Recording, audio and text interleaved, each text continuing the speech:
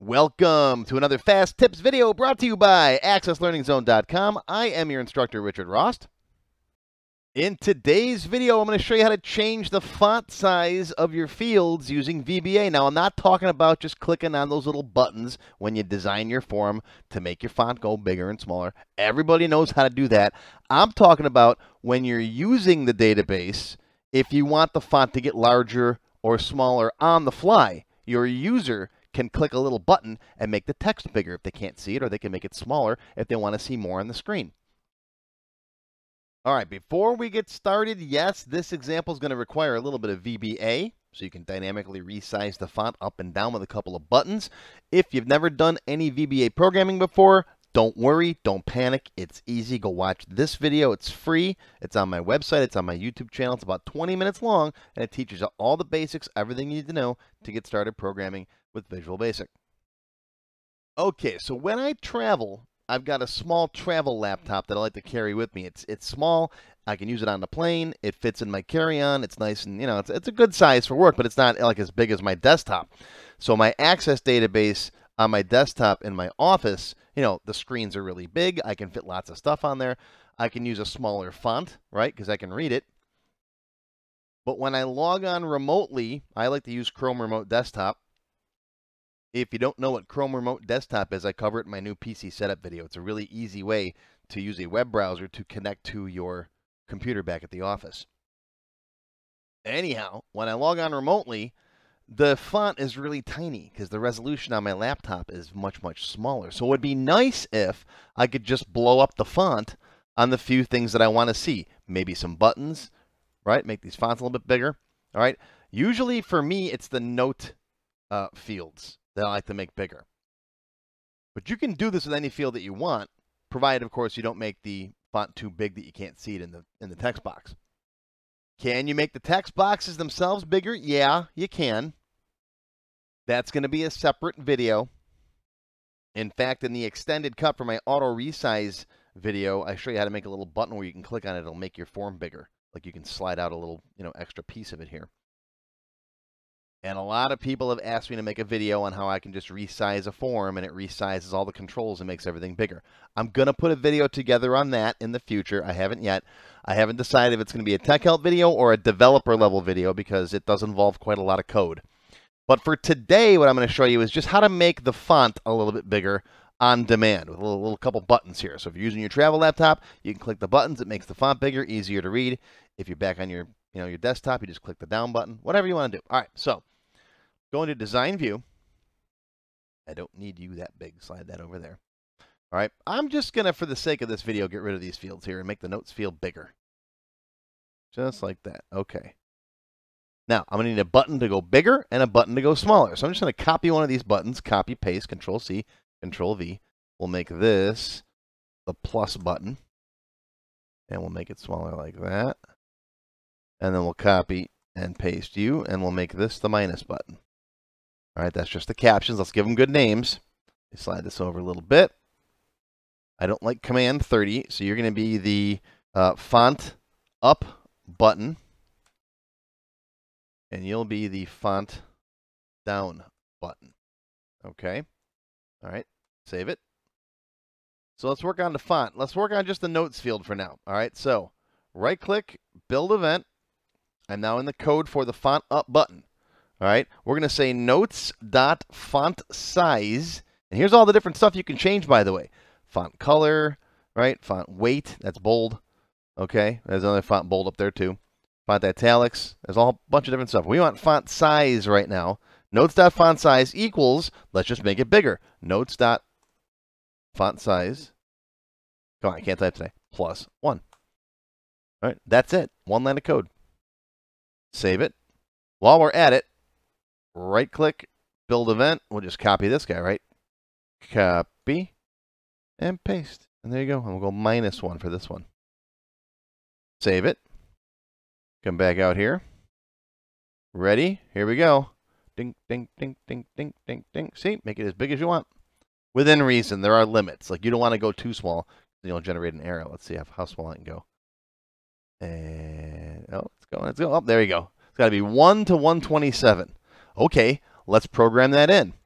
right? Let's go back to our code. We'll say right here, if notes.font-size is less than, let's say, reasonably, let's go 5 point, then exit sub. Okay, I mean, come on, if we want a 4 point, come on, who's going to see that?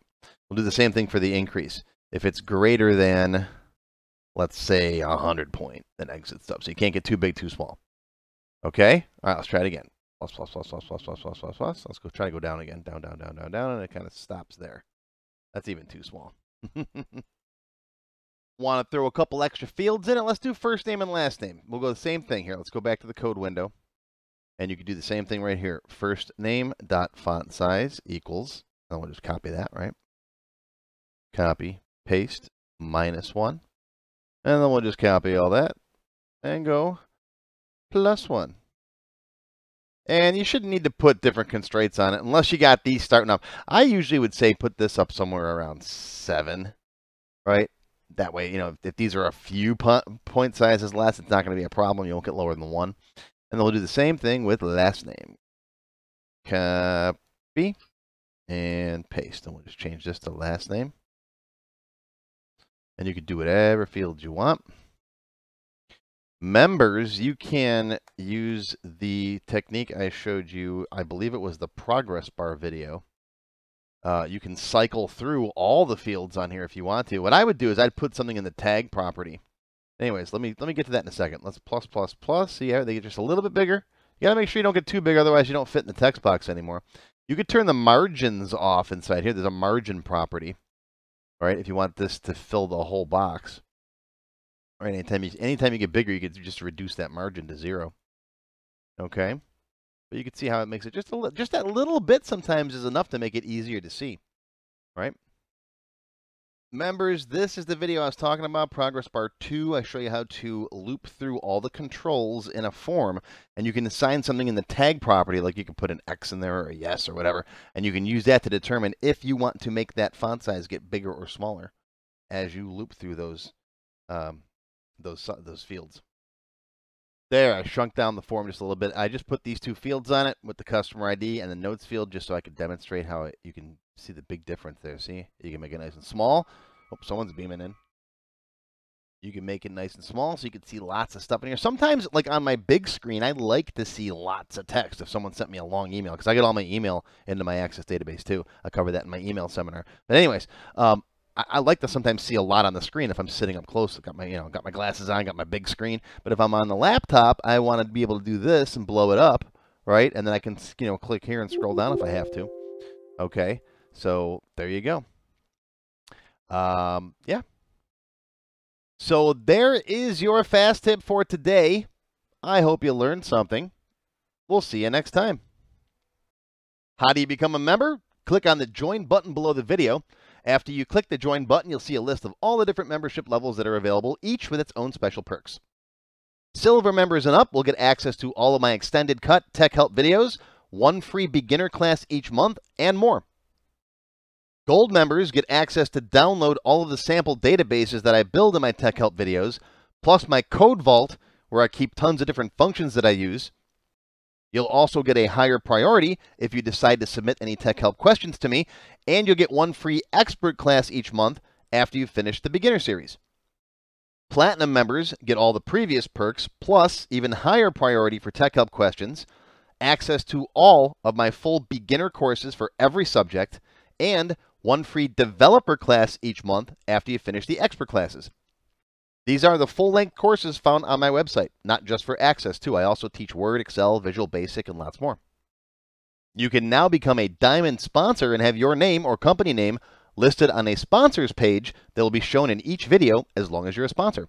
You'll get a shout out in the video and a link to your website or product in the text below the video and on my website.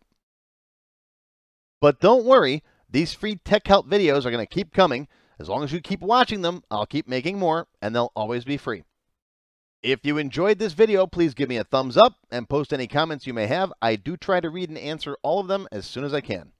Make sure you subscribe to my channel, which is completely free, and click on the bell icon to select all to receive notifications when new videos are posted. Make sure you click the Show More link down below the video to find additional resources and links.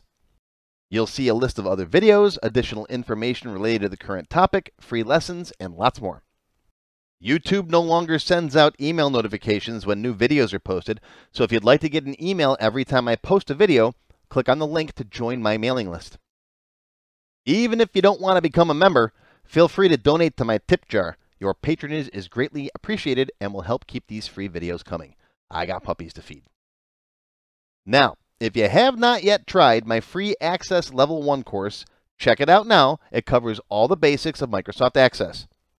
It's over 4 hours long, and I just updated it for 2021. You can find it on my website or on my YouTube channel. I'll include a link below that you can click on. And also, if you like Level 1, Level 2 is just $1. Yep, that's all, $1, and it's free for all members of my YouTube channel at any level, even supporters. Want to have your question answered in a video just like this one?